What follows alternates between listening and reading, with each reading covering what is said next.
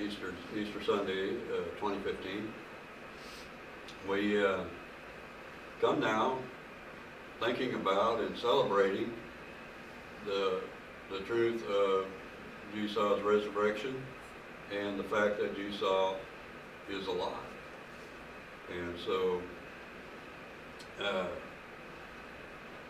we want to think about opening our Hebrew Bibles to Isaiah 25, 6 through 9, as we explore what it means, for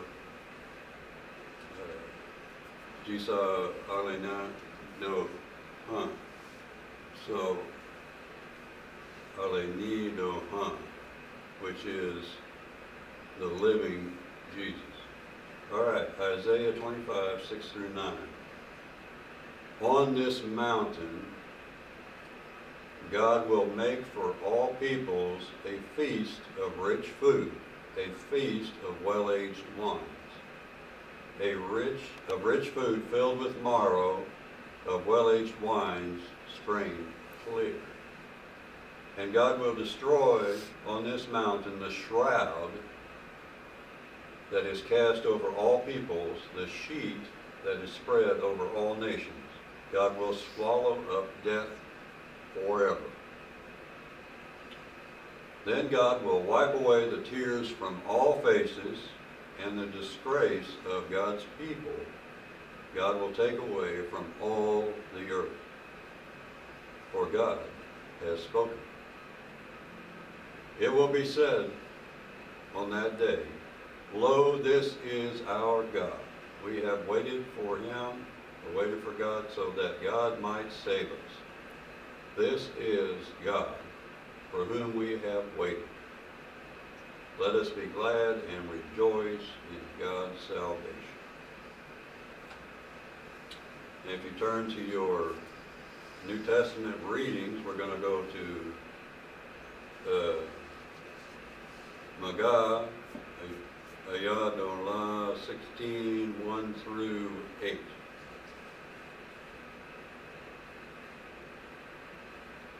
Una doda quasga no, ulo sona, meli magideli ihi, ale, mili, jimi, uji, ale salomi, uniwasahi, yesan,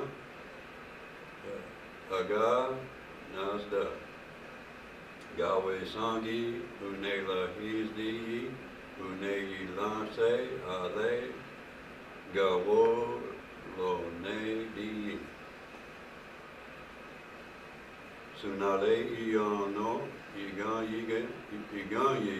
iga sana dodakwo stay isani unela ji ajelisda ji dika lago po iano Ni nuna dawe seli gago di dagi ha eli naya ajelis ida galo hizdi ha I Widana kaha nado unegahi naya ahana gesai ujadiyona ikohiyan ge sei Yano nidawe silei jezli di ye jez ya is di jisa na seledi ihi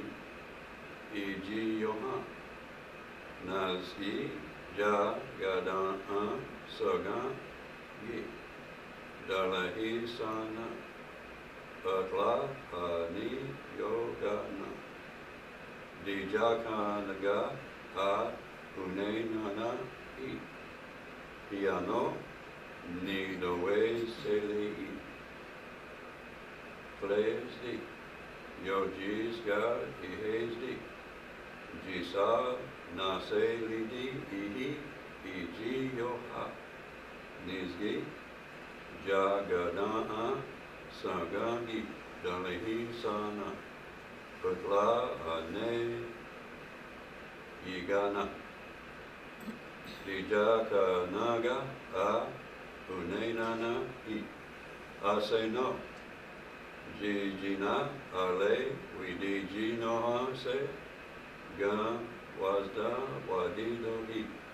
Ale Cuida, danis, dan, nazi, igai, widalo, his, di, galili, nahana, dayijo, gami, nazgia, ne, jiwe, sela, I. Ulis dino, uninu gosja, danali, jesi, ajelis dan, I. Danina, wiz, gayeno, ale, unesi, quani, goes, gagi. Adla, ale, gilo, gohansdi, yono, seli, anisga, ihe, ye, no.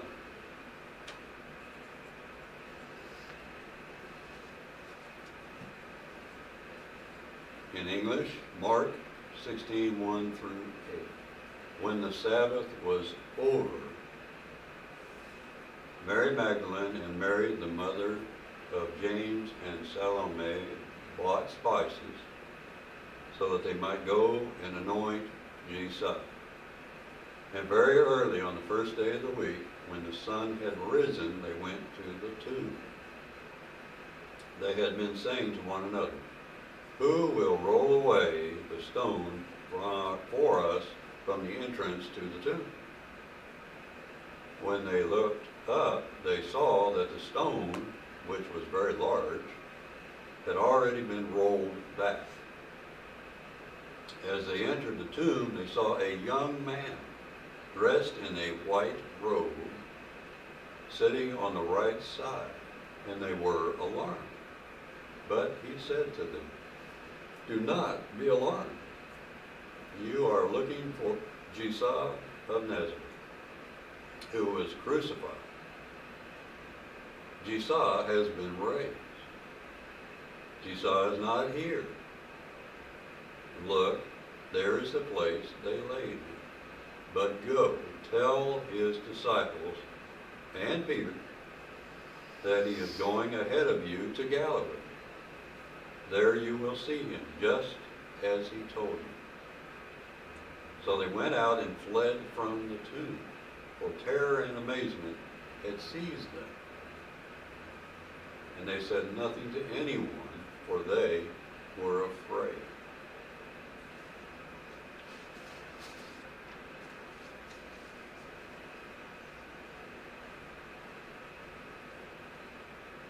Tsisa Alenidohv.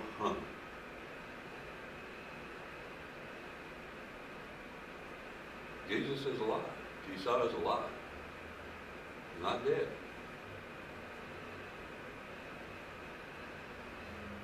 And for us, on this Easter Sunday, we think about what that means to us. Why is this important to each and every one of us in our day-to-day lives? There's so much attention within European Christianity here in North America on the death of Tsisa, and not so much on the resurrection, the living Tsisa. And so we want to realize today is Resurrection Sunday, and that means God raised Tsisa from the grave. And there is much dispute and discussion about if that's really true, if that's what really happened, or maybe that had some other meaning, interpretation. Whatever works for them. There is such a thing in mental health as overanalyzing information. There is, in reality, no way for us to actually 100% know the detailed events of what happened that day, but we do know from the Gospel of Mark, the first gospel ever written, that an angel, apparently one of the spirit helpers, was sitting in the tomb, just sitting there, I mean, if you had committed a crime, if you had done something wrong, would you stick around? Would you just sit there in a white robe saying, I think I'll hang out until somebody comes along and arrests me for stealing a dead body? I don't think so. In Judaic culture, even in that day, in the Roman Empire, stealing dead bodies was not cool. They really looked down upon that, especially in the Judaic religion. I mean, touching a dead person made you unclean.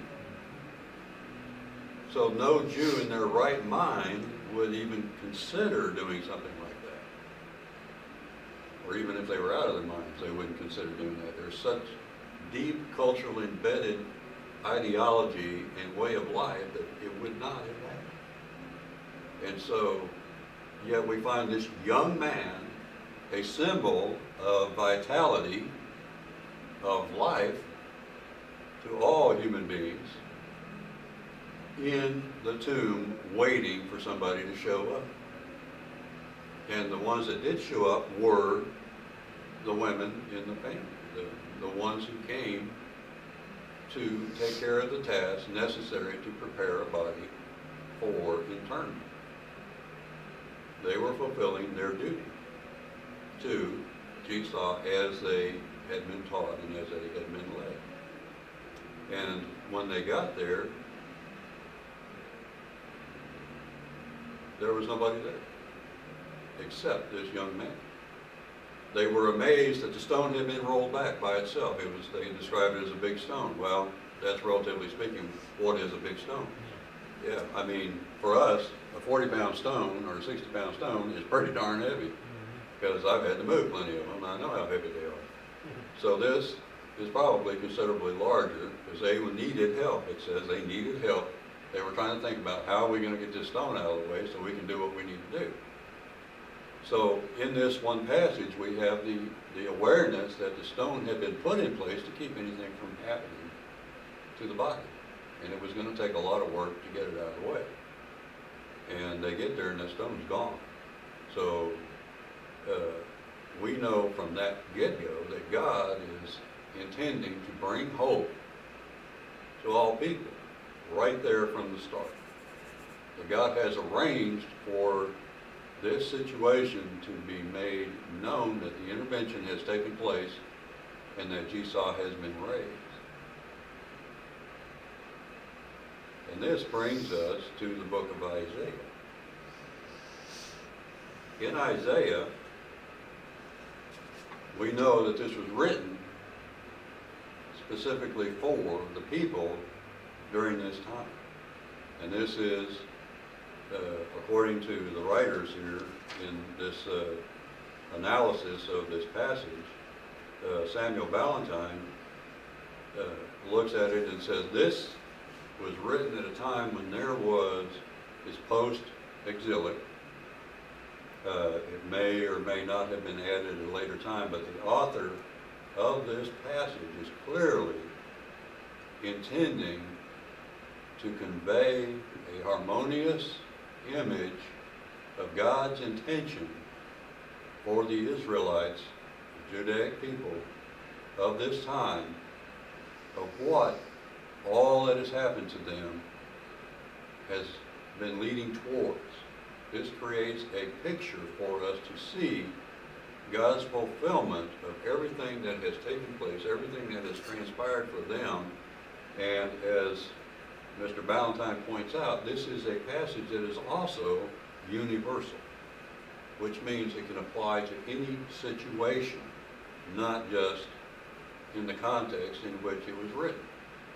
And the reason we can accept that is because it is a statement by God of what God intends to do for all people. What God is pointing out in here is that there has been a barrier between God and human beings.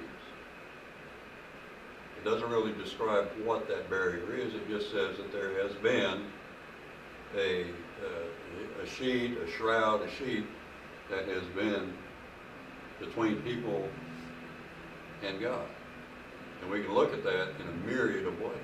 one possible way, just possible way, is that human beings in the evolution of human development were not capable of comprehending the idea that God actually cares about what happens to human beings. And in this passage, we see that God does actually care what happens to human beings. And that God is making a promise to all human beings that that shroud, that sheet, is to be removed. We are to come to that understanding, that awareness, that human beings do matter, that we are important to God, that our relationship with God is important to God and to us. And God makes a promise to us in that when that sheet, when that shroud is removed, so also will be death. That we are going to be coming into a place of eternal life, eternal presence in God's Spirit, that we will endure forevermore. And we see that manifestation of that teaching, of that promise in Jesus' resurrection. God chose to raise Jesus from the grave in the fullness, in the wholeness of his being. And Jesus,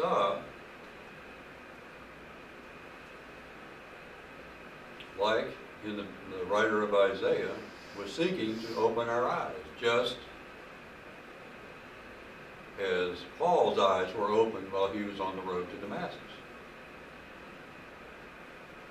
We have to have a willingness to allow our eyes to be open to God's truth, to God's understanding of God's intention for the resurrection, for the full fulfillment of Jesus' life and the resurrection of Jesus into a state of eternal life.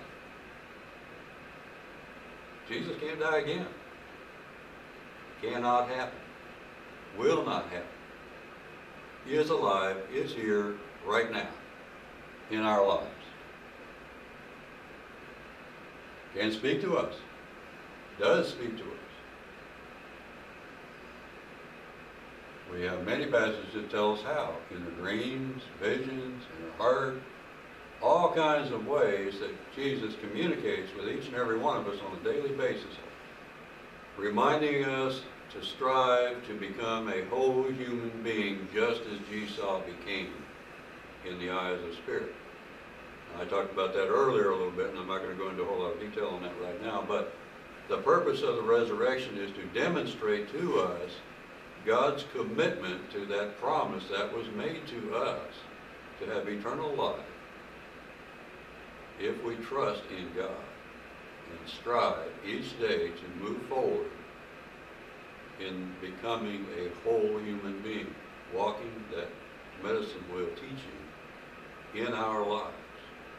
And so this opening of our eyes is manifest in the resurrection. And it also, there's something else in here that you have to think about. There's two aspects of this. One is we get a look at, you know, before we find out what the women actually, how they responded to what was being said, we find out what Jesus has been doing. And there's one passage in here that really just got my attention when it stands out. And he says, go tell, the young man was talking to the women, go tell the disciples and Peter, we don't know why Peter is separated out from the disciples, other than we know that he was the first one to freak out when the soldiers showed up. But go tell the disciples and Peter that Jesus is going ahead of you and will meet up with you in Galilee. Now, right then and there, we see a clear message that Jesus is resurrected and he's got busy. He's out there doing this stuff, not waiting for anyone to catch up. Wow. What kind kind of a missional ministry statement is that? He just got the crap beat out of him, just got crucified, got resurrected, didn't even think about taking a vacation, got busy doing ministry from the get-go. So, that's an example for us to pay attention to. Missional ministry, being of good service. And we see here that the amazement, terror and amazement hit those women. They could not believe the reality of their own eyes, their own ears. They succumbed to the worst aspects of human nature, right there on the spot. They've just been given this incredible gift, and they reacted with fear, out of ignorance and doubt. How do you react? How do you respond to the incredible awareness of this reality in your life?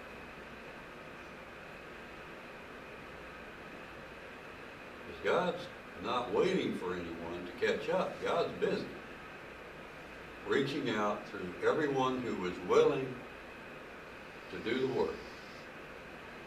Everyone who was willing to move forward in a good way. But God is always there for those who come a little bit later. And we read more about that in a later passage. You can do a little exploration on that. But what we do see, unfortunately, is that these women panicked. And if you want to know how Tsisa responded to that, you'll have to do a little more research. But today, we have to look at the reality that we as human beings are always in struggle with aspects of ourselves, those internal voices that hold us back, that keep us down. We don't have to worry about somebody else doing it, because we do it ourselves. Imagine if these women had reacted differently. What could have happened? We'll never know, because they didn't. What if you reacted differently than these women to the revelation that you just got shared right now? How are you going to react? You're going to let your fear, your doubt, your insecurities dominate your choices and hold you back from speaking God's truth as God calls you in your heart to speak. Or are you going to be proactive in your ministry and get out there and share the word through that good voice, that good service, setting that good example for those who follow? And just as Isaiah says